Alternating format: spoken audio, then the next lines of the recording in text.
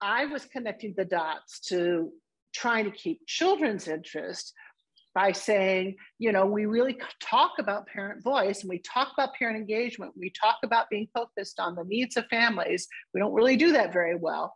Here's an opportunity to do that. I think you and I just made a really good leadership pair because we both had, this hair. And so we had enough experience to separate out that, no, we're not going to do that. We're not going that path. That's not effective. This is where we need to be. And so I think that allowed us to leap from we're going to do yet another needs assessment, and we're going to do the basic convening, and we're all going to spend a year trying to figure out what we're going to do. And I think both you and I were like, no, we know enough. We want to jump in and get to the do. But it felt like that the NICU supports that were built through COIN was something new. It wasn't something that had been tried before. It wasn't something that was the extended and the community and the family navigator piece for families. Well, and I think the other piece I forgot, the reason that is because we also didn't have a complex care clinic anymore. So, and most of the other COINs, again, were the Title V, the complex care clinic. A lot of them were that extension of complex care, right? We need to get more family voice. We need to have a family advocacy committee around our complex care clinic. Minnesota, Texas, those were all based out of their complex care clinics. So that was we didn't have it. So I think so part of it was serendipitous because we had to create something that wasn't relying on a complex care clinic, wasn't relying on Title V. So that, I think, gave us freedom, to your point, Jill, to do something different and creative rather than plug it into something existing. I think that was the other unique thing that kept the focus on the parenting partnership. About the barriers that you had and not just in the COIN work when it came specifically to working with family voice or family leaders embedded in the project, but also the barriers that you could see doing that model in a clinical setting. So I think that that's a barrier. The other barrier is simply for the healthcare system to find ways to formally partner with parents. They see parents as parents, not parents as working partners. And so that's everything from access into systems, but also just changing your model. It's like Children's had a parent advisory council, right? But the Parent Advisory Council was seen as a place to go when there was a parent problem, right? Or we had an issue, or we had a media event and such. And I'm not diminishing that. It was important. But it wasn't seen as, let's get these folks integrated into our paths so we can really get some inside knowledge into what's working and what's not working. The whole contracting process, the whole ability to formalize and pay parents to have legitimate working roles is a huge barrier, and we make it almost impossible, right? Yeah, especially within research. Well, and most healthcare systems are going to push this into research because the other side of the world is all based on claims billing, right? So that's why they push it into the research side.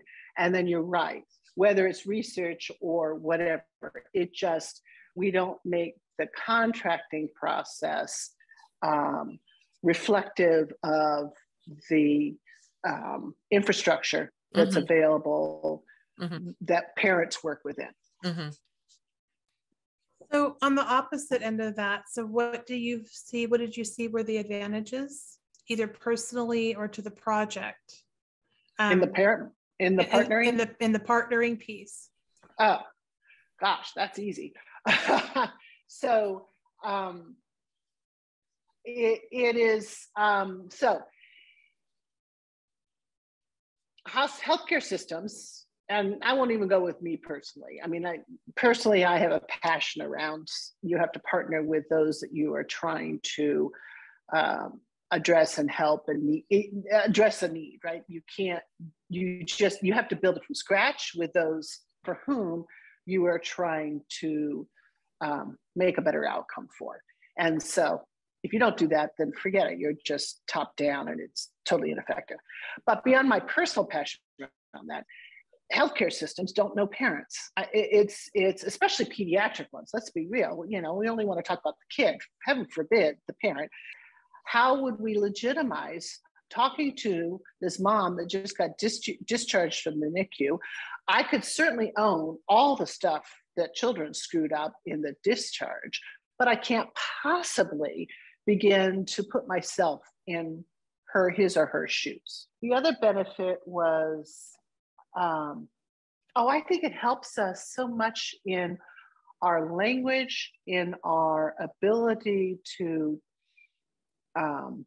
translate, and I don't mean literal language translation, but to take concepts that we in the healthcare system throw out all the time and have them be reflected back from you guys, you know, from our parent experts who were talking with parents. A reciprocal piece of that too, taking the healthcare system language and then reflecting it back in parent language and family speak to the family. So, you know, having that liaison that can do those pieces. And also too, one of the takeaways for me was the real light bulb of parents talk differently to systems and to, you know, lots of letters after someone's name than they do to someone that says, I'm a parent too, right?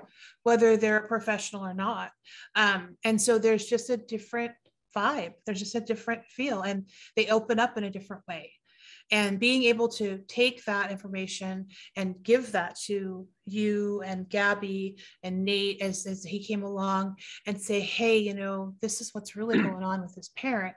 And then looking at their notes and their charting and going, oh, well, that makes sense because they missed these appointments. And how do we support them? Okay, let's come together as a team and provide, you know, some knowledge and around support. So that was my takeaway. But for that and working the work I'm doing now, I'm hoping to build some of that back into some of those systems that I'm working with. But it's a hard sell. It is sadly a hard sell, much harder than it should be. And I think it isn't. I think the other thing, Shonda, is that you and Cindy were able to give the parents the space, the time, the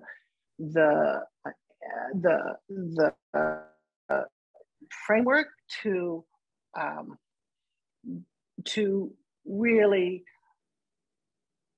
talk about their whole selves.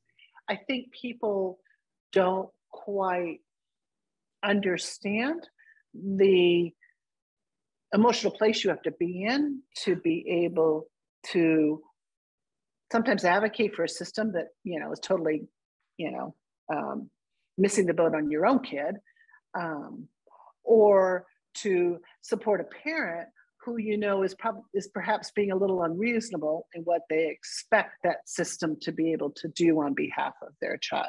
Yeah, no, there's a lot of social like maturation that comes along with the role that if you don't have certain tools in your tool bag to support families where they're at through your lived experience and learning and growing and having hard conversations in the most tactful of way, then yeah, that's important in this role. Otherwise, there's a lot of emotion that can bubble up for the parent peer support too. There's a lot of things that someone might not necessarily be able to navigate and support in a parent when they come to, or triggering as well in a parent with a younger kiddo, because it's so fresh, it's so new, and you know, we've gotten a little calloused by the whole. Well, and you have to be, right? We all do, you know, but I think it's also, what was my thought going on this? That it's also about getting to an outcome. Yeah. I think there's also a misconception. The parent peer support is only about emotional support. Yeah. That it isn't necessarily helping that parent get to a new step in their journey as a parent.